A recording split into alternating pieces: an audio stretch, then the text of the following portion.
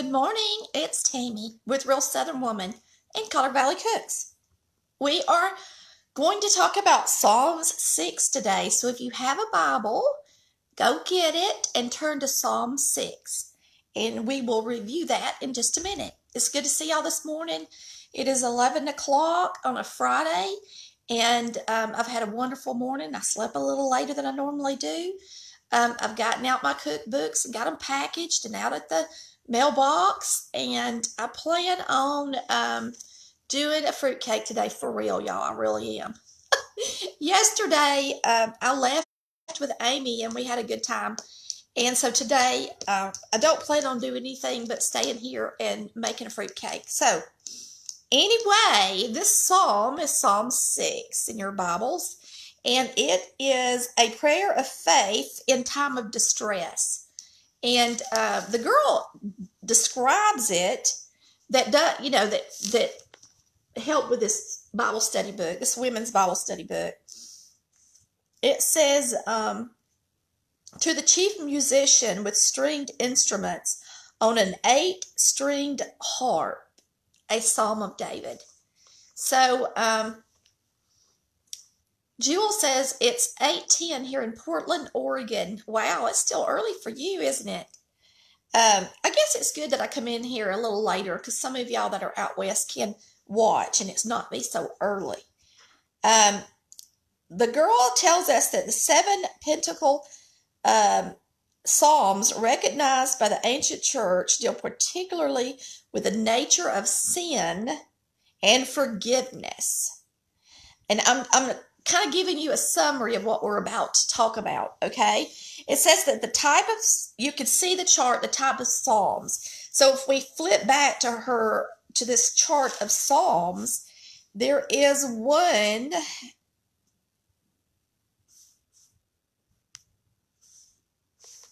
it's called,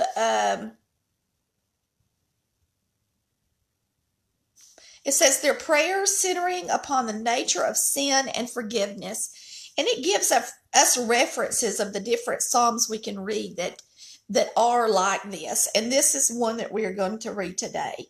And it's Psalm 6. The other Psalms, if you got a pencil and you want to write them down, that talk about the nature of sin and forgiveness is Psalm 6, Psalms 32, Psalms 38, 51, 102, 130, and 143. I'll do that one more time.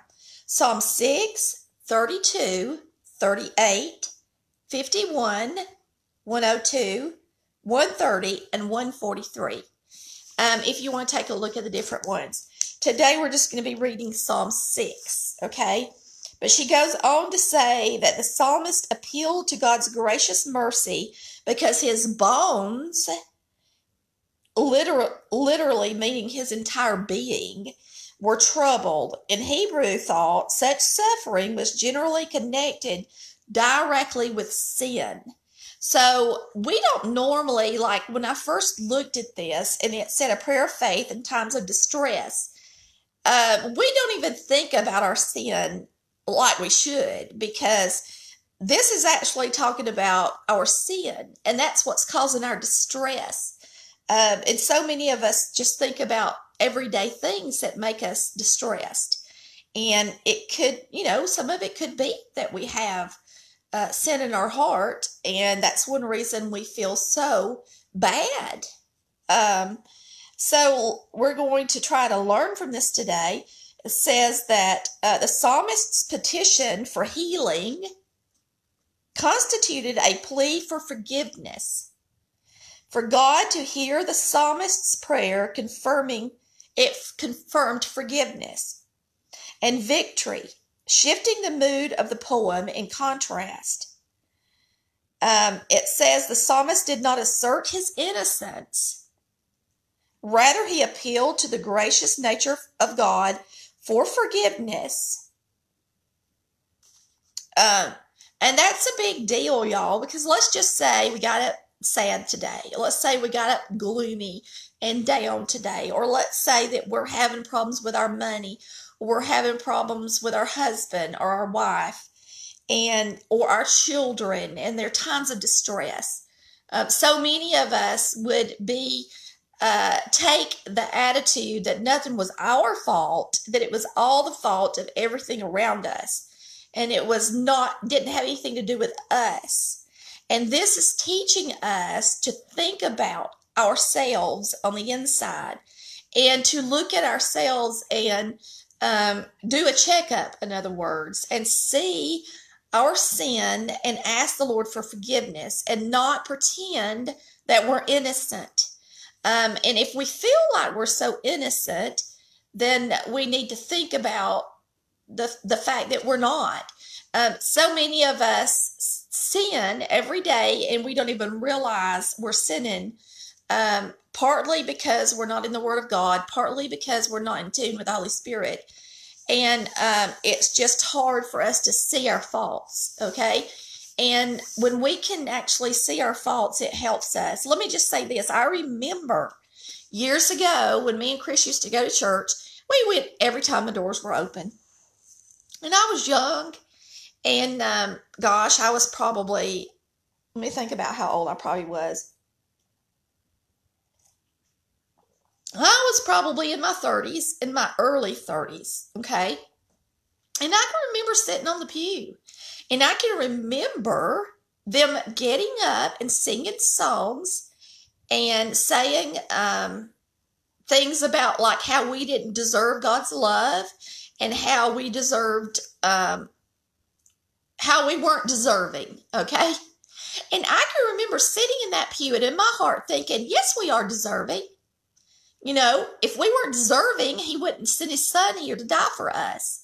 But it was an arrogant thought that I had. Even if I couldn't see my faults and the fact that I wasn't deserving. I mean, I was saved at the time. I just wasn't a, what would you call it? I just didn't have enough meat. In other words, I had not read enough of the Bible to realize how undeserving I really was.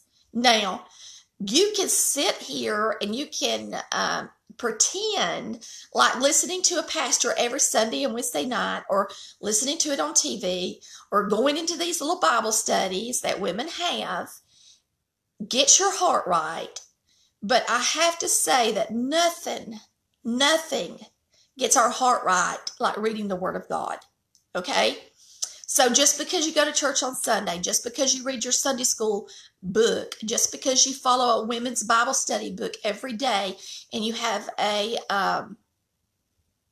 devotional, that is not what brings us close to God. And I know this is a Bible study, but what you have to realize is I'm not wanting y'all to just listen to me.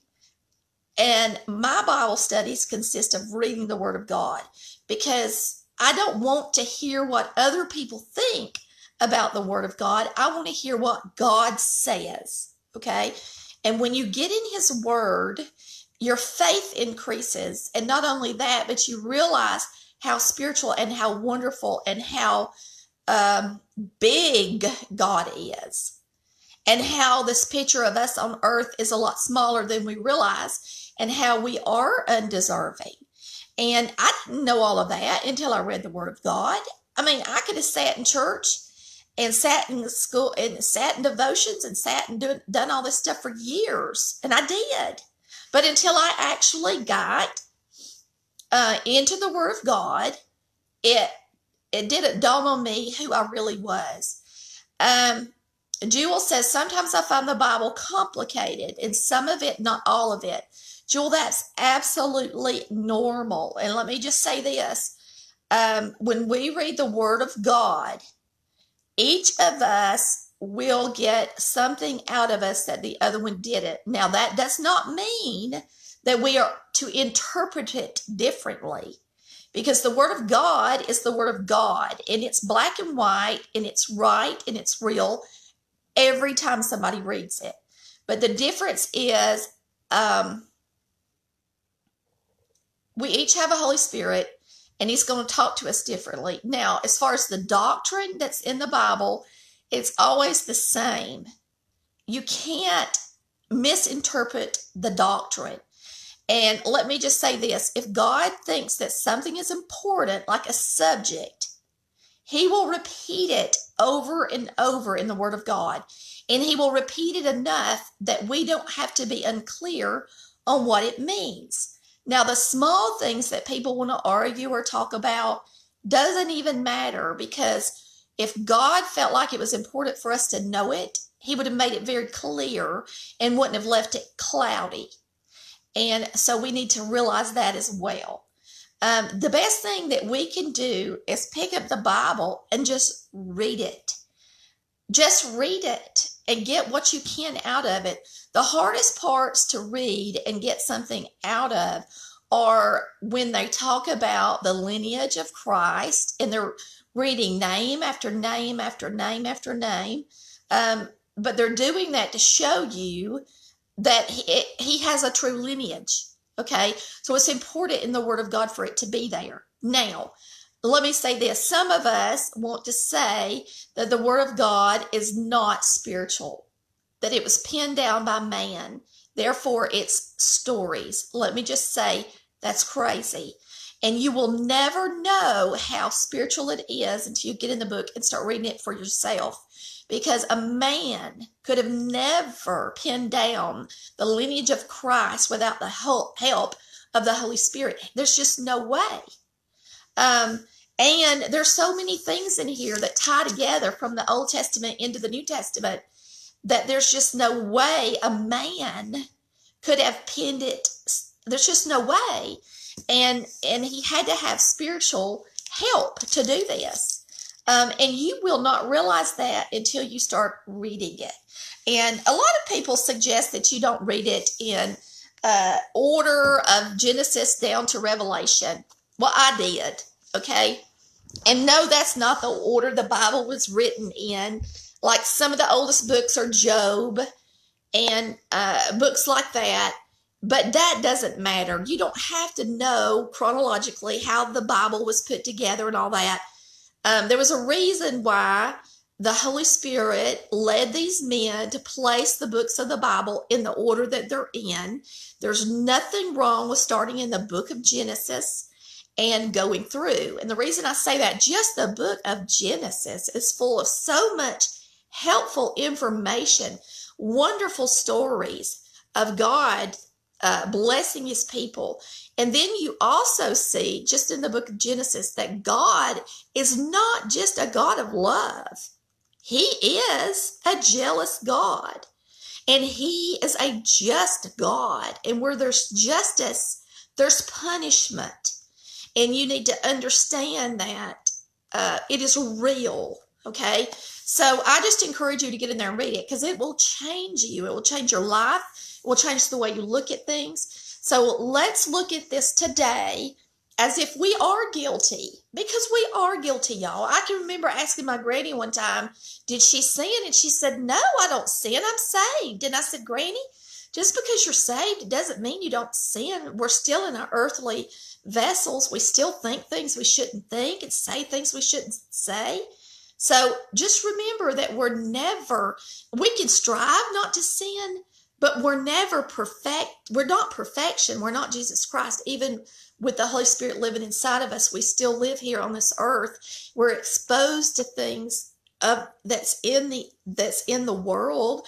The devil doesn't attack us personally, because he's only one person he's only one angel, can only be in one place at a time.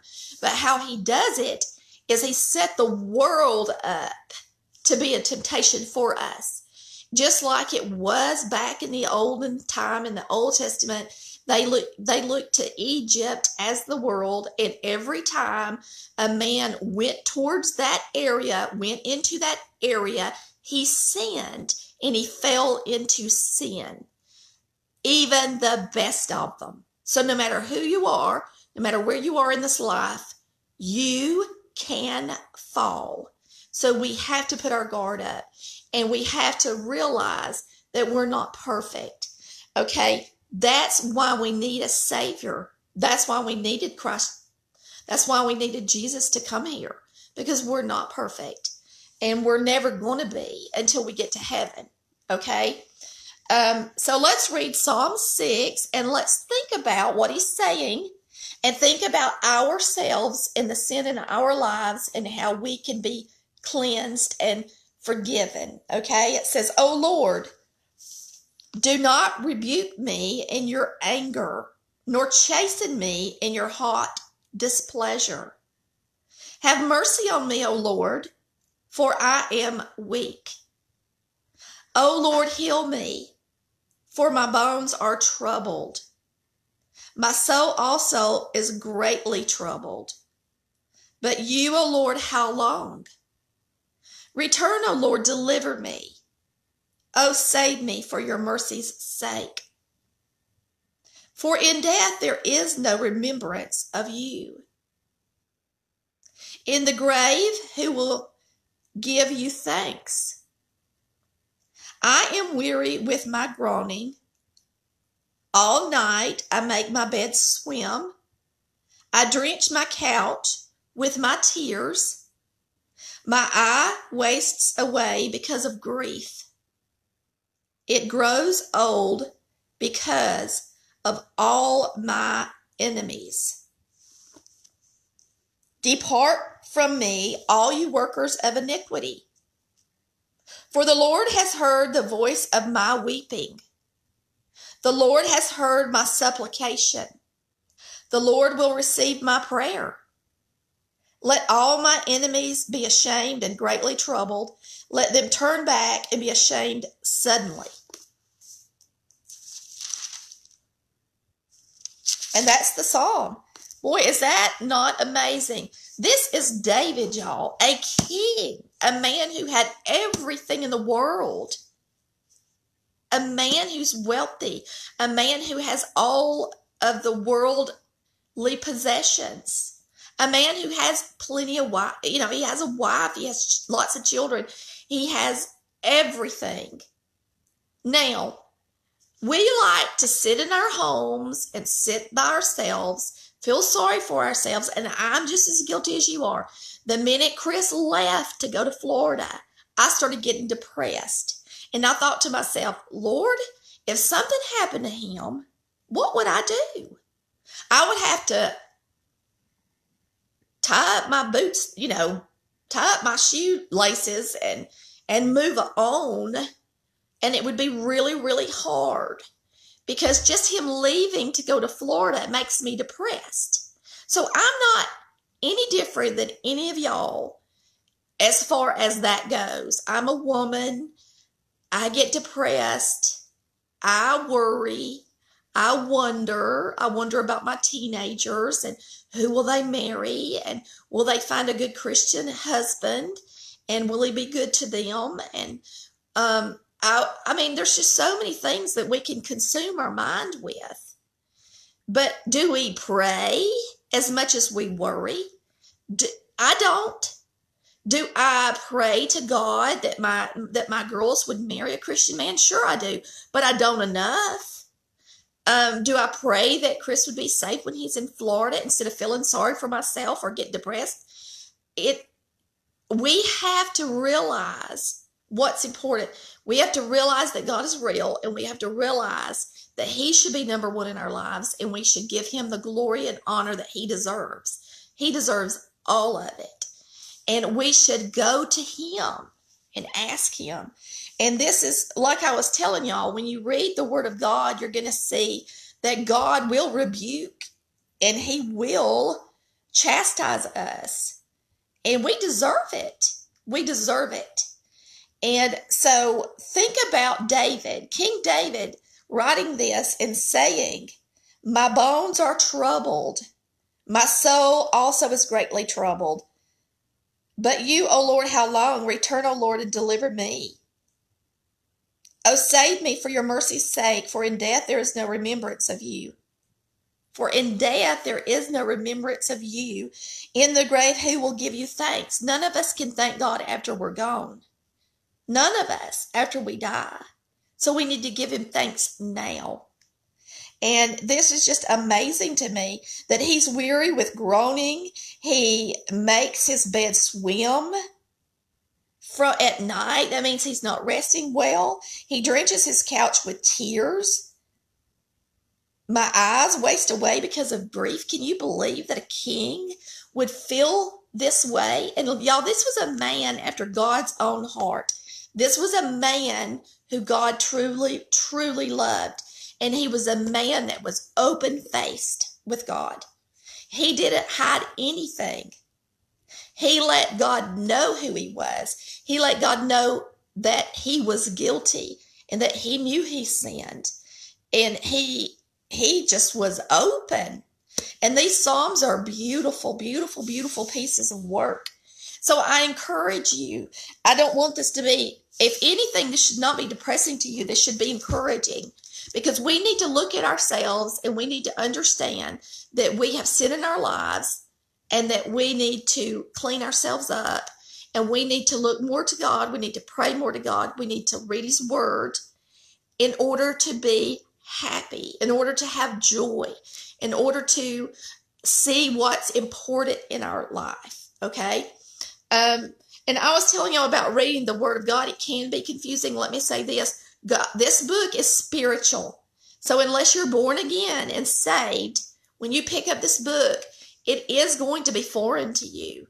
If for any reason you feel like you're not born again, or you're not saved, or you can't remember the day that you were saved, then send me a message. I have a really good video on salvation and being born again, and it's not posted anymore, but I can repost it. I think I need to repost that. And because without being born again, you cannot read the Bible and get what you need out of it, because it is a spiritual thing. So if you are saved and you know you're saved, you can get stuff out of this Bible. Even the King James Version, that's what I read. I love it. It's written on a 3rd grade level, y'all. It's not hard to understand. But the hardest part is the lineage, and then the prophecies. Ooh, boy, they get really deep.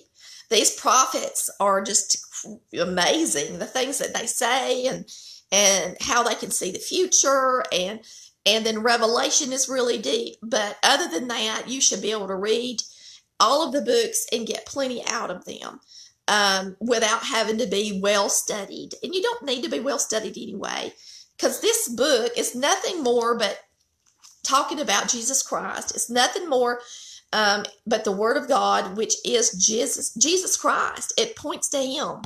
And it's all about Jesus. It's not about whether or not there were dinosaurs in the world. It's not about all these stupid things that people want to bring out of it. It's about who Jesus Christ is. That's what it's about. Because my favorite verse is, in the beginning was the Word, and the Word was with God, and the Word was God. And that Word is Jesus Christ. He references the Word in this Bible many, many, many, many times. And he lets us know the Word is Jesus Christ. So that's what this book is, all about Jesus. It is December. It is time to worship our Lord and Savior and thank the Lord for sending him here for our sin. It is a beautiful time of the year. And I hope that you've been encouraged today. I pray that you will pick up your Bible and start to read it. Even if you just start with Genesis, just pick it up and start reading it, y'all. Just put aside a little bit of time every day and get through this book. Do not I'm